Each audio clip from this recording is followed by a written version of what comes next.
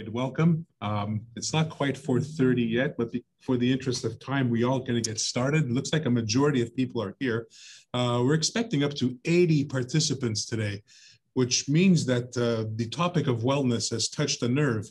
And what we're going to see today is how that nerve, especially the optic nerve that we talk about with screen fatigue and all that's entailed into teaching online. A great amount of empathy has to go out to teachers who are preparing lessons online, teaching online, and then having feedback sessions and whatever else that's needed to get through the course and get students to succeed in their course. It's a monumental effort, and these sessions we're hoping that will give you practical and pertinent strategies that can be applied to saving your mind, your eyes, and your body to a certain extent. And speaking of body, keep in mind that there is an ergonomics workshop coming up on April 16th, but I'll remind you of that when we wrap up at the end. Also, for those participants who are here today, we have 4 prizes to give away, all of them having to do with essentially screen fatigue, or as it's known in the literature, Zoom fatigue. And those prizes include screen glasses. So without much further ado, I'd like to introduce our guest speaker today from Concordia University is Jewel Perlin. Forgive me if I've messed up your last name, Jewel. And Jewel is going to walk us through essentially something that's fairly new in the literature, because what we're doing these days because of COVID is fresh, is new, and Jewel will give us her pearls of knowledge into how this can be done to save our eyes and save our minds. So please, Jewel, take it away. Welcome everyone. As Frank kindly introduced me, so my name is Jewel Perlin. I'm a psychologist at Concordia University in the Counseling and Psychological Services. And today I'm going to share my screen and I'm going to talk to you about how to alleviate screen fatigue, which most of us are having to manage with now. So blurred, burning eyes, dry, itchy, red eyes, accompanied by headaches, fatigue, and an inability to concentrate. You are not alone. You could be suffering from the latest digital age affliction, screen fatigue. In this day and age, it can be really hard to get away from screens. We work on our computers, relax in front of our TV screens, and get more information and news than ever on our phone screens. We connect with loved ones on our screens. We socialize, exercise, and relax all on our screens. The dramatic increase in video calls and virtual meetings as millions of people work from home to stop the spread of the curve of COVID-19 seems to have many benefits, but it's not without its drawbacks. Screen fatigue is a real problem and having many negative effects on our physical, psychological, emotional, and social health. Screen fatigue is also known as computer vision syndrome, or CVS. It is incredibly common. It is a condition that affects Canadians who work on computers and can be triggered by any screen, that being our smartphones, laptops, tablets, iPads, and TV screens. So I would like to just take a moment to acknowledge that we are all likely participating from near or far on traditional territorial lands of one of the many Indigenous groups. And today, I would like to also acknowledge that it's home to diverse populations of Indigenous and other peoples. We respect and continue the connections with the past, present, and future, and our ongoing relationships with Indigenous and other people within the Montreal community. So I'm going to start off by doing an icebreaker activity. And what I would like to do for the icebreaker activity is introduce you to the 3-2-1 waterfall. Many of you might be aware of this, but how it works is that I'm going to ask a question. You are going to write your answer in the chat box, but you're not going to click send until I say 3-2-1 waterfall.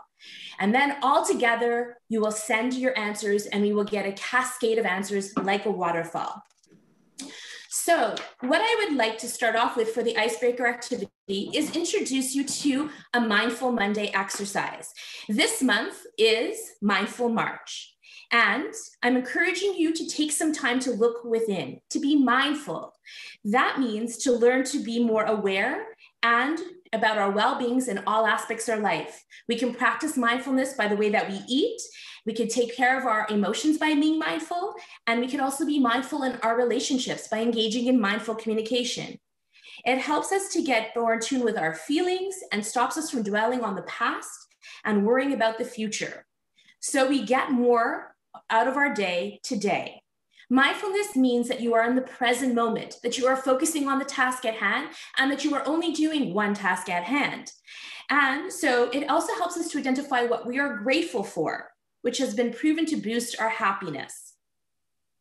So I would like us to take a moment to pause, to take a breath, and to really take in what's around us. So the question that I ask you today is, what is one mindful action that you did today? I would like you to answer, put your answer in the chat box, but remember, don't press send until I say the magic words. So the question once again is, what is one mindful action that you did today? And 3, 2, 1, waterfall. Press send, and together we can see the cascade of answers. So as they come in, I see that some of them are about sharing experiences with loved ones, smiling and exercising, going for a walk, dancing, listening to music, practicing gratitude, and watching the wind blowing the trees. Thank you all for sharing these mindful moments that you engaged in today. Greatly appreciate it. I also want you to hold on to the idea I'm mindful as I talk about how to navigate screen fatigue a little bit later on when I talk about the tips. Now, one thing I also want to highlight is in positive psychology, which is one of my areas that I'm passionate about and that I love, there is a website called Action for Happiness. And I saw that a lot of you were looking for tools and tips about how to engage your students. And this is a great way to engage people in learning, is by presenting them with an action calendar of different things that they can do to boost their positivity and to engage in mindfulness. And so this month was Mindful March. And if we look at the various activities that are throughout the month, we could do them. And if you take a look at today, which is March 29th, it's notice what is working today and be thankful that it is so. Other things that you could do is like number 17, look around and spot 3 things you find unusual or pleasant. And number 27, which we're going to get to a little bit later, is have a device-free day and enjoy the space it offers. So here are some ideas about how we can engage in mindfulness and how we could practice it in terms of learning also how to navigate screen fatigue. So I'm going to skip this slide because I know that most of you talked about what you hoped to learn from this workshop, and I hope that I was able to address all of your questions. But these are some of the learning objectives, because it's always important, as you will learn about one way to navigate screen fatigue, is to have an agenda, to have learning objectives, to know what you are going to take and get away from the hour that you're going to be spending with me. So the first thing that we're going to do is we're going to focus on learning what is screen fatigue. We're going to also look at recognizing the signs of screen fatigue and understand what causes it. And most importantly, which most of you are interested in, is we're going to learn how to identify what you can do about it from research-based strategies. So I hope by the end that you'll be able to walk away with a toolkit of skills for coping with screen fatigue, and that these will be practical, effective, and immediately usable strategies. So what I'm going to ask you all to do, which is a little bit different than the 3, 2, 1 waterfall, is this is a brainstorm chat. I'm going to ask you if you could tell me, what do you think is screen fatigue? And you could start putting your answers into the chat box as the ideas come up to you. So what do you think is screen fatigue? Please write your answers in the chat box. But I see that you're mentioning headaches, and you're also mentioning about not knowing when to stop from being at home, sitting in front of the screen for too long, tired eyes, blurred vision. I hear over-zoomed, which we're going to definitely talk about, a foggy brain, unable to focus. A lot of what you're talking about is the physical symptoms, neck and back pain, eye strain. So thank you all for contributing and for sharing those. And I have some other people talking about their mood and feeling overwhelmed. So thank you very much for sharing those. So I am going to talk a little bit about what is screen fatigue. So there are many reasons to restrict the amount of time that we spend in front of our electronic devices. For example, more hours sitting at a computer screen means fewer hours being physically active. And looking at a computer screen at night can stimulate the brain and make it difficult to fall asleep. We have been inundated with more devices and screens than ever before in this new world era. As I mentioned before, there's TV screens, tablets, phones, computer screens, and added to the fact that the pandemic has resulted in a sharp uptake in the usage, because for all of us becoming remote workers and learners, it should come to no surprise that our eyes are paying the price. Computer vision syndrome, screen fatigue, and also known as CVS, has been defined by the American Optometrists Association as a group of vision-related issues derived from long-term use of electronic devices and screens. So most of you were right, prolonged use of screen time. Computer vision syndrome results from staring at the screen for a long period of time, and that can lead to two problems. One is dried eyes. That's caused by a lack of blinking. When you look at the screen, you're so involved that you forget to blink. The blink rate goes from normally 15 times a minute to 5 to 7 times per minute. And this has been explained by Dr. Garner, an ophthalmologist with Harvard-affiliated Massachusetts Eye and Ear Infirmary. And you need to blink to reestablish the tear film on your eyes, a thin layer of liquid that protects the surface of your eyes. If you don't blink enough, your eyes dry out, causing blurred vision and discomfort. The other main problem from staring at the screen for too long is eye strain.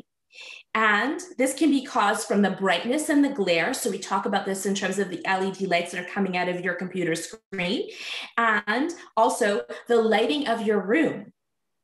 Eye strain can also be because you are sitting too close to the screen and perhaps don't have the proper prescription. And so all of this can cause eye strain. Some research even suggests that eye strain may result from the difficulty focusing on the text or images on the computer screen, in particular because of the pixels that create the blurry image. So why do we find video calls so draining? So I want you to imagine this scenario, which most of you can relate to. You're teaching a class over Zoom or any of the apps that you use, but video conferencing apps. And after completing the lecture, you immediately fall asleep in the guest bedroom, doubling as your office. You think to yourself that while teaching has always been exhausting, you have never conked out like this before. Before the pandemic, you have been teaching live classes full of students whose emotions you could easily gauge. Now, like countless people around the world, the COVID-19 pandemic has thrusted your life into a virtual space. In addition to teaching remotely, you have been attending weekly staff meetings, going to conferences, tutoring students, maybe even having a weekly happy hour with friends, exercise classes online, perhaps an arts and crafts activity for self-care on the weekends, and even cooking and eating a virtual Easter dinner with your family members and friends. All of this is done over video conferencing apps. When you're on these video calls all day long, you feel chained to the screen.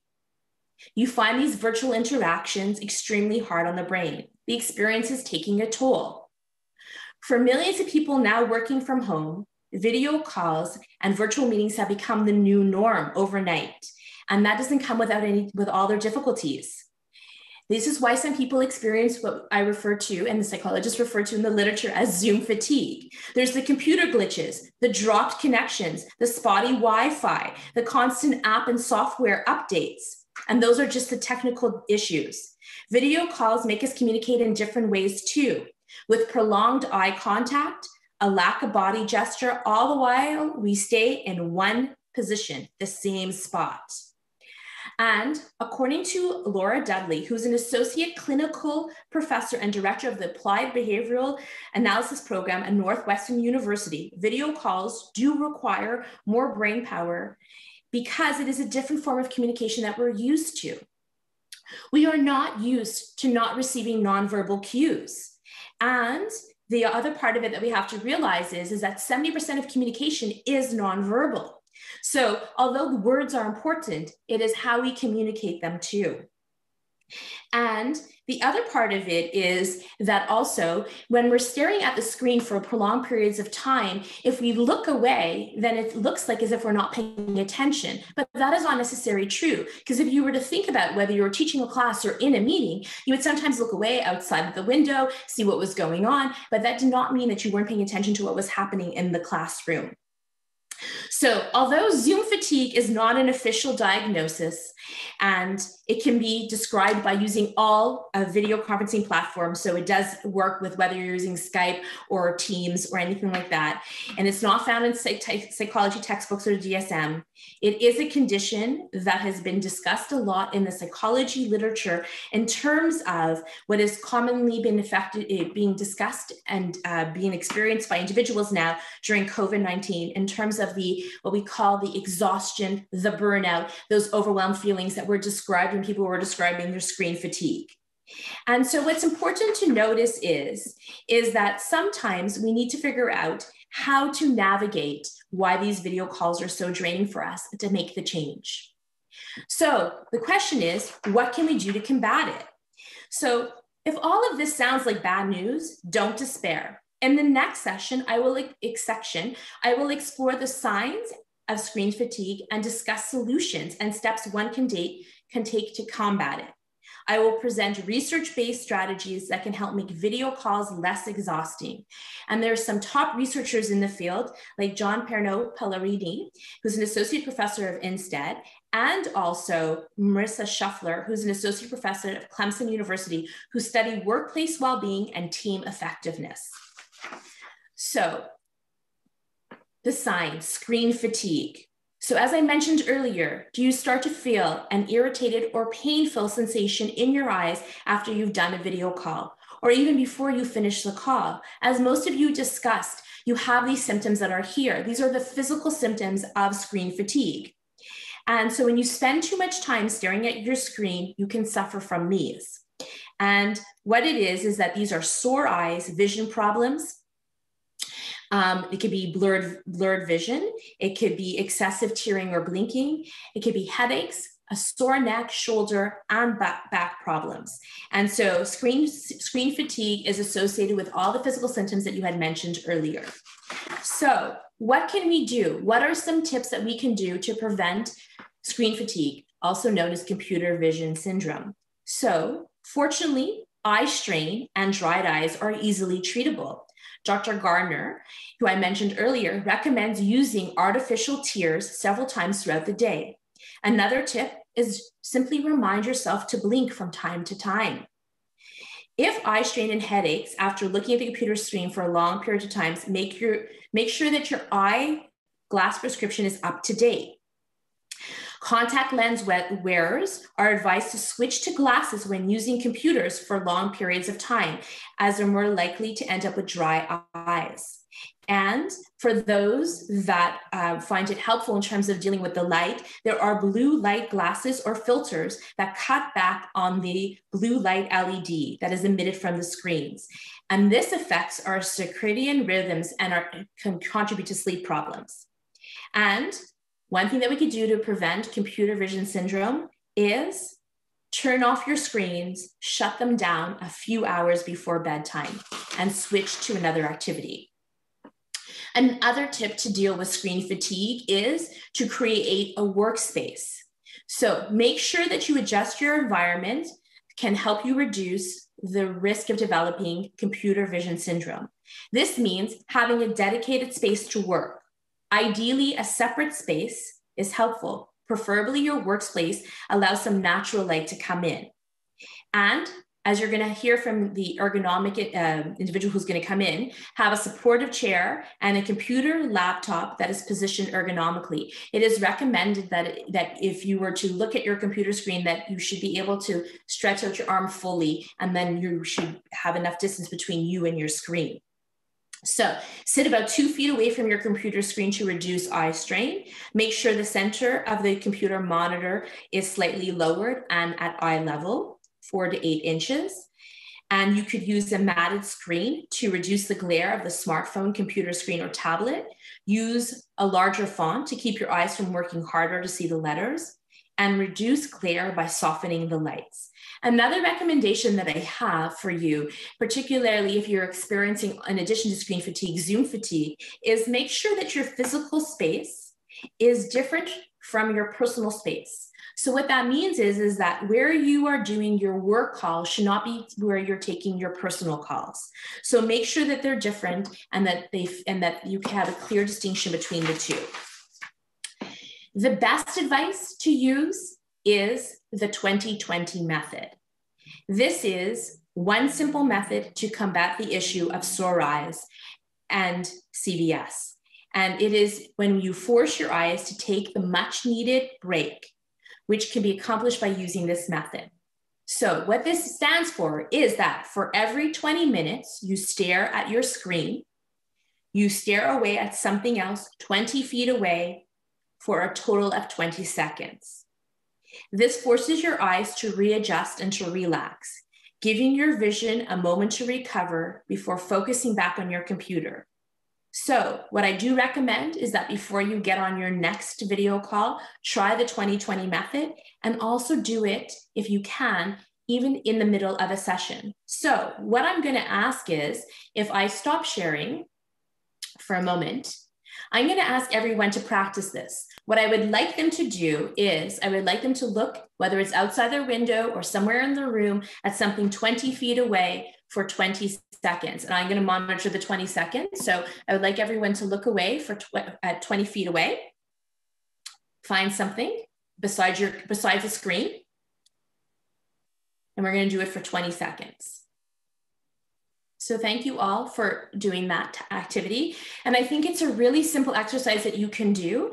Another exercise that we're going to see now when I share the screen, it's called eye yoga. And so if it's possible, I'm going to show you some movements, but I'm also have a little 1-minute video to show you that hopefully you'll be able to do.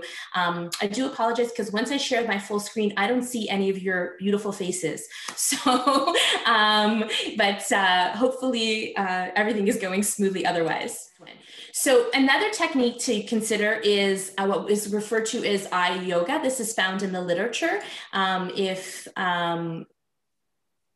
And so basically, eye yoga is simple exercises that you can try throughout the day in order to give your eyes a rest from screen fatigue. And so a simple way to do it is you look to the left and you hold the position once again for what you feel comfortable for. So I'm going to ask you guys to try this, to look to the left, hold the position. We're going to count to 5. So 1, 2, 3, 4, 5.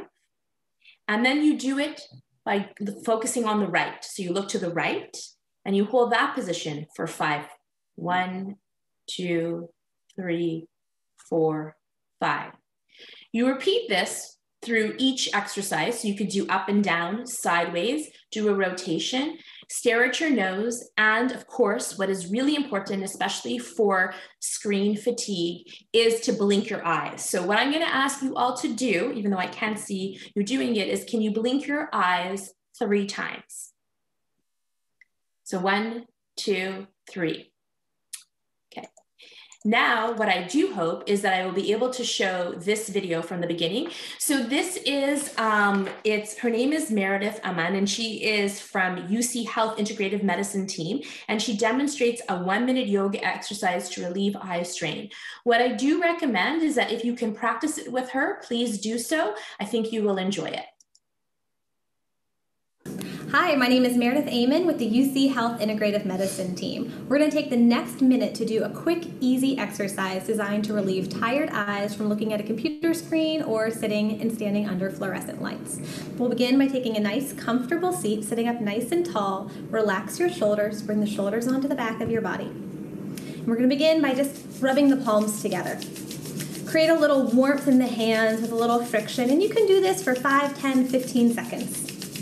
And then once the hands feel nice and warm, we're going to cover the eyes, placing the heels of the hands on the cheekbones, resting the palms on the brow bones, and letting the fingertips rest on your skull. Let your shoulders melt away. Let the eyes be closed. And just notice and feel the warmth of the hands and the darkness. Notice if you see any flashes of light, any colors. Let your breath be natural and smooth. And then when the lights and the colors fade to black, open your eyes into the darkness and release the palms back onto the thighs. And this is something you could do for as long as you'd like and as often as you'd like. Thank you. So I do hope that everyone was able to practice it. It's a really simple exercise to do. And as you can see that there's different ways of practicing eye yoga that can be very beneficial to help with screen fatigue. I hope that it will let me go. Okay, so the next tip that I would like to suggest to you is one that is really important, and it's about building in breaks. And this one is extremely important for many reasons. What we heard at the beginning of the pandemic was the importance of routine, and that is extremely important. When you plan your day as if you were going into work. Take breaks. This includes your regular breaks, your lunchtime break, and also this will help you to maintain your focus, increase your motivation, which some of you asked for, reduce those screen fatigue symptoms. And we have to also understand something, that not all breaks are equal. Simply switching from one screen-based activity to another online platform is not enough. We take breaks so that we can restore our energy and capacity. A break that is truly restorative is an opposite action activity. What this means is that for many of us now, our work has become very sedentary. And that means that we are often sitting at the computer and in front of the screen. An opposite action activity would be getting up and getting active. This break can be 5 minutes where you can dance, where you can stretch. And this is way more restorative than doing 5 minutes of doom scrolling on Instagram. Use your breaks intentionally to recharge. It's important to avoid scheduling back-to-back meetings. If you can, schedule time between your virtual meetings. Figure out what you need in that moment. If you need time alone, take it. If you need time with a real live person, seek out an opportunity while keeping safe. If you need to move just a little bit, then do that. This is really important. So what I'm going to ask you all to do now, because once again, I'm going to stop sharing, is I'm going to ask all of you to engage in a stretching exercise. So each of you have your own limitations about how you can stretch, but a very simple stretching exercise is just literally putting our hands out to the side, right? And find it is that even if you cannot get, yes, so I see all of you are doing that. Now, one important thing is that if everyone was willing to stand up, this is a really important thing to consider. And Dr. Kali often talks about this, is that we get up and we actually do like a Superman pose. So whatever is your superpower is you can put your hands on your hips, you can put yourself into a victory stance. But the idea behind it is that you could say to yourself, I've got this. I'm going to be able to get through the next meeting. I'm going to be able to do the exercises that I need to do. But this is really, really important when we think about taking a break. So I'm going to ask you all to come back to your computer screens. And I thank you all for participating in this. It's much appreciated. And I want to talk about, the next thing that I want to talk about is what is referred to as transition rituals. And this is really important also to consider when we talk about the importance of how to set up our day to kind of navigate and manage screen fatigue. So what is a transition ritual? If you think about it, we often spend our days transitioning between individual tasks and projects, and we transition between larger blocks of time, like from our workday to our personal life. When we went into work, and for those of you that have returned to work, part of your transition ritual was actually leaving your house and commuting to work any way that you did. My transition ritual involved walking to the metro, taking the stairs down to the metro, and then heading off to Concordia. getting off the Concordia Metro, and then doing the same type of activity. What I needed to do is I needed to integrate the commute ritual into my day to help me navigate that Zoom fatigue. And so what we realize is that we don't bounce back aimlessly from one thing to another, that sometimes we need to mark transitions, these rituals to signal to our brain that we're transitioning in and out of our day. So I know that one of the requests that was asked of is that how do I navigate the end of my day? One thing to do is to make sure that you have a transition ritual. For me, it is turning on music, and that indicates to individuals that I'm wrapping up my day and that I will be ready to engage with them in a short period of time. We also need to mark transition rituals between our screen time. What that means is that you probably had a lot of transitional rituals as you started and stopped your class, or even when you took a break. Those could have been going to the washroom, getting a cup of tea or coffee, walking into a colleague's office to chat. You probably had tons of habits that function as transition rituals without even thinking about them. But they helped you perform better at work. They helped increase your motivation. They helped you with self-care, and they helped you to refresh and unwind. There are a lot of transition rituals that you can put into your day. I am going to talk about some of them, just list them off. But as I showed you before, it can include stretching, getting a glass of water, brewing yourself a cup of coffee, but being mindful, or tea, being mindful while you're doing it, doing a bit of exercise, going for a walk, even if it means only around the block, taking your dog out, calling a friend or a loved one for a quick chat, knocking out a chore, reading, listening to music, doing a meditation, even taking a shower, and eating a proper meal. All of these are done intentionally to help you transition in and out of your activities.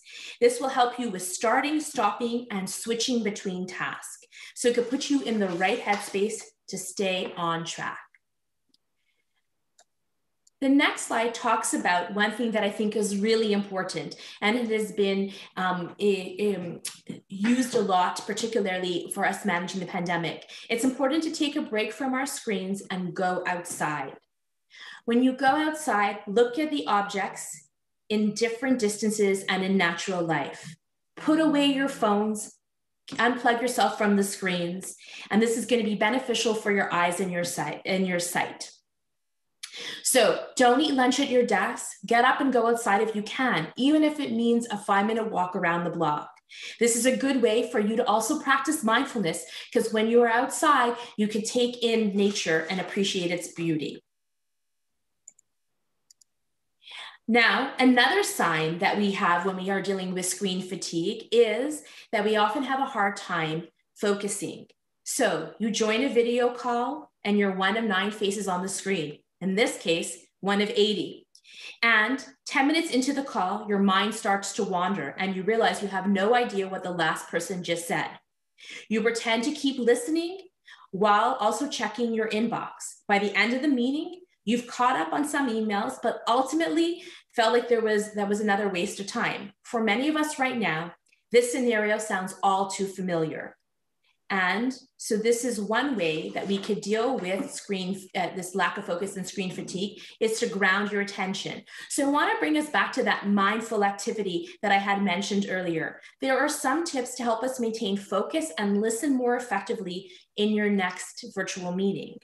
So take a few minutes before you click start to settle in and ground your attention. Put both feet on the ground, take a few breaths, feel your body on the chair, notice whatever is present in your mind, and allow yourself to arrive fully in the moment at hand. If you're feeling unsettled or preoccupied, you might place your hands on your heart in a supportive and comforting way and say, I am here for you. It's okay how you feel at this moment. What I would like to do now is I would like to run you through a grounding exercise. Now, grounding exercises are used to help us to bring us to the present moment, to focus at the task at hand, to be mindful. And so if we can connect it all together. A grounding exercise is when we use our body and our 5 senses to be fully present. And there are different types of grounding exercises. There are mental grounding exercises, like reciting your favorite song, or for example, counting backwards from 100 in series of 7. There are self-soothing grounding exercises like visualizing your favorite place. And there are physical grounding exercises like we're going to do today. So what I'm going to ask you all to do is to look around your environment and to notice 5 things that are blue. When you have noted them, what I would like you to do is if you could give me a reaction by giving me a thumbs up, so I know that majority of you have found it. So 5 things that are blue. Perfect. So I'm going to pick on somebody here. So Katie, since I saw you got it, Katie, when you were looking for 5 things that were blue, did you see anything else? Were you thinking about anything else? Not really. I was just looking for blue and I was like, wow, I actually have a lot of blue in my apartment. So the purpose of this exercise, a grounding exercise, is that it only focuses on the task at hand. This is what being mindful is about, is that you're doing one task at a moment. So thank you, Katie, for speaking up in this big group. I really appreciate it. But that's the purpose of it, right? And so if we go through the rest of the mindful exercise, and because of time, I'm not going to do it because I want to be able to give you time to go into your breakout rooms and to come back. But I would ask you, what are 4 things that you feel? And this can be, for example, the clothes that you're wearing, your feet on the ground, your back on the chair. It could be, for example, if you rub your hands together, what it feels like to rub your hands together. This would be things that you feel. The next thing would be, what are 3 things that you hear? So you hear my voice, perhaps you hear the noise of the keyboard or some background noise that you have in your place, or birds chirping like I do outside, but these would be things that I hear. What are 2 things that I smell? Well, some people would say I don't have anything around me that smells good, but some of you might have coffee or your favorite cup of tea. Others of you might have a snack. You could even smell, for example, your skin or the fabric softener of your clothes. And the last thing is one thing that you taste. But what I often ask people to do here is I ask them can they name one thing that they like about themselves or one thing that they're grateful for? So I'm going to ask you all in the chat box if you could write for me, what is one thing that you are grateful for today? Thank you. So we have some great answers coming in. For a lot of people, it's about their health. It's about the weather outside, their coworkers, their family members. So thank you all for adding them in. I'm going to let you continue. Thank you. So I'm going to go back to to sharing my screen for 1 minute before we go into the breakout room. So another thing that I want to highlight, which is really important as we are in this virtual world now, is that we need to resist the urge to multitask. It's easy to think that you can use the opportunity to do more in less time, but research shows that trying to do multiple things at once cuts into performance. Because you have to turn certain parts of your brain on and off for different types of work, switching between tasks can cost you as much as 40% of your productive time. Researchers at Stanford found that people who multitask can't remember things as well as their singularly focused peers, which goes back to the concept of being mindful, doing one task at a time. So the next time that you're on a video call, I suggest close all the other tabs or programs that might be distracting you. For example, your inbox. Put away your phone and stay present. We know it's tempting, but try to remind yourself that the message that you got can wait 15 minutes and that you can probably craft a better response when you are also not on the video chat. Now, some people say that despite their best efforts to listen, it's natural for your mind to wander during a virtual meeting. It happens to even the best listeners. As with meditation, try to gently note the distracting thought and return your attention to the virtual meeting. It helps to have a piece of paper and a pen next to you. The act of writing down the wandering thought allows you to put it somewhere so that you return to it later, after the meeting has ended. You can also write down any distracting thoughts before the meeting starts, which can help you to be more present and to listen better. We're going to go into, I want to just talk about the breakout rooms. So what's going to be happen now is that you're going to be divided into breakout rooms, where in your breakout rooms, I would like you to discuss what strategies you will use to cope with screen fatigue. For some of you, some of the strategies you have tried, and perhaps maybe you're the expert on them, so you could talk about what has worked. For other people, it's what strategies will you try, and also, how can you put it into practice? So if you said, okay, I'm going to try eye yoga, how am I going to put it into practice? And so what I'm going to do is I'm going to stop sharing. All right, so the rooms are, I have opened them up here. So we've got about 5 people per room. You should be automatically redirected. If not, sit tight. We will get you sorted soon. And here we go. There will be a help button. If you encounter any issues, you will be able to ask for help and we will come in. And maybe just tell them how long they're in the breakout room so they have an idea. Yeah, so this session is supposed to go until about 5:30. So we will be in the breakout rooms for a little under 15 minutes, maybe about 15 minutes, just about. I will set a timer. All right, here we go. Everybody's coming on back. I'll just wait till all those breakout rooms are closed. Hello. So I do have one last activity to do to come back from this. And so what I'm going to do is I'm going to share my screen for the last activity, and it's going to be similar to the first one, the 3, 2, 1 waterfall. So what I would like you all to do is I'm going to ask you, and I want you to write the answers in the chat box, but don't send them yet because it's the 3, 2, 1 waterfall. But a lot of you talked about, for example, strategies that you could maybe try to implement moving forward. And this is about a change process. So when we have to make a change, we have to make a commitment. And the commitment has to be public and shared because we're more likely to follow through on our goals when we do that. So what I'm going to ask you to do is I'm going to ask you to think about what is one thing I will commit to do when it comes to combating screen fatigue. And I'm going to ask you to write your answer in the chat box. Wait for my cue to send it. But remember, the question is, what is one thing I commit to do to combat, to alleviate screen fatigue? And 3, 2, 1, waterfall. See how beautiful it is when all these answers are coming in?